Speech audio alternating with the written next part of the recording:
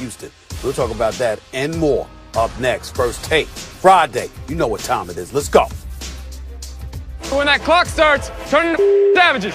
We have the best backfield in the league. There's no question. This run game going. Those two guys are extremely special. Hurdles, he's into the end zone. Touchdown, Shabalala. Baker Mayfield, feel free to score a touchdown. To make these moments count. These are the things that we've been trying to build up to, and we're here now.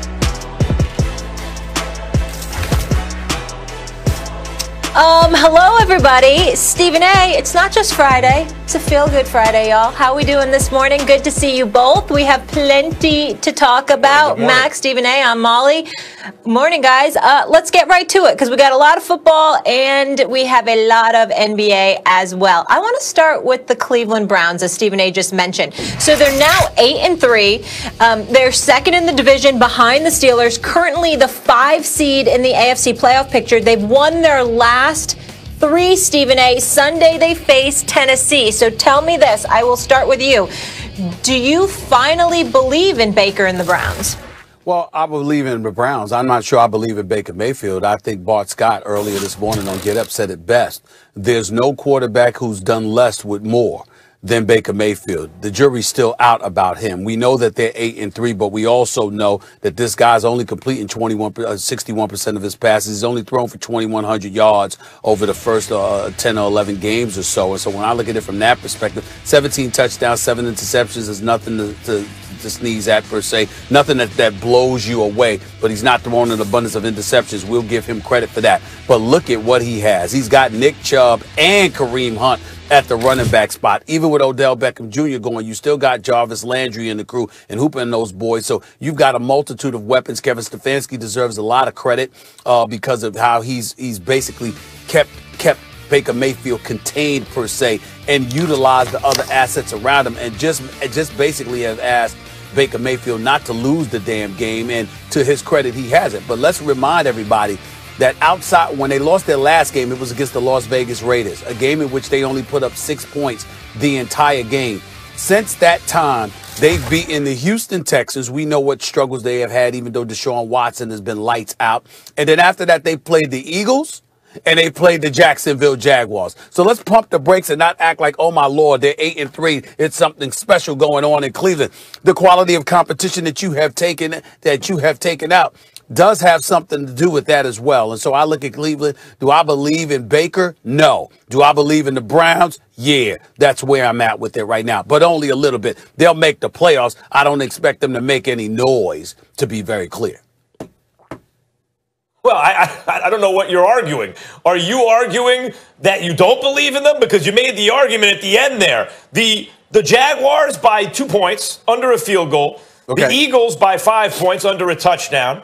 And the Texans, who were 2-7 at the time, by a field goal. That's how they started winning games. I do not believe in the Browns, and it's because I don't believe in Baker Mayfield. And it took me a while to get there with Baker.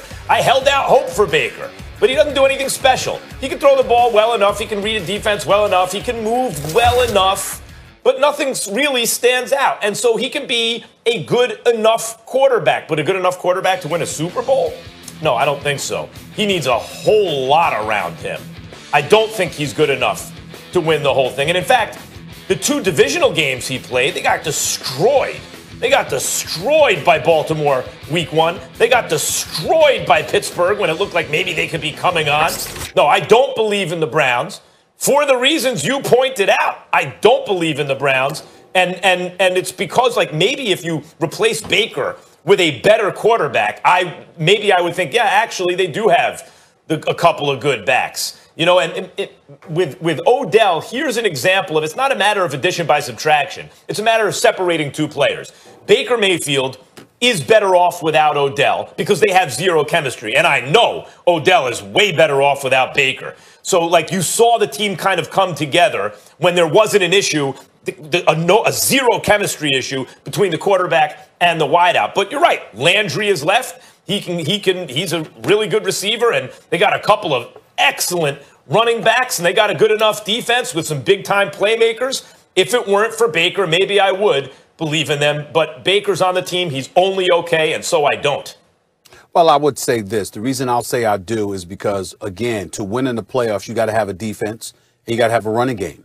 And when you look at the Browns defense, particularly their ability to get to the quarterback, especially with Myles Garrett in there, obviously that's formidable. And then when you combine that with Chubb and Kareem Hunt, especially since Chubb has been back, you've seen what he's been able to do. I'm just of the mindset that when you look at them right now, you simply can't ignore what this guy is going to bring to the table. Their last 3 games, their 3-game winning streak, he's rushed for 126 yards, 114 yards, and then last week against Jacksonville, 144 yards, averaging at least 5.7 yards in each game, a carry in each game. Nick Chubb is that dude. This brother is something special. And so when you look at him from coming out of the backfield, you can take that kind of game into on the road or even at home, or, you know, off Lake Erie in inclement weather.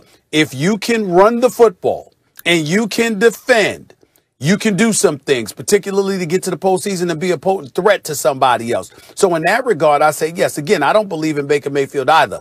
But I do believe that that defense could get to the quarterback, and I do believe that running game will go wherever the team goes. They can be at home. They can travel on the road. The running game will be there for them. The combination of the two makes me say to them, excuse me, I believe that this team could get to the playoffs, and obviously they can make a little bit of noise potentially. I just don't believe in Baker Mayfield. That's why I don't view them as Super Bowl quality. Somehow, some way, I think that he'll ultimately mess it up because an opposing defense will say, let's make Baker Mayfield beat us.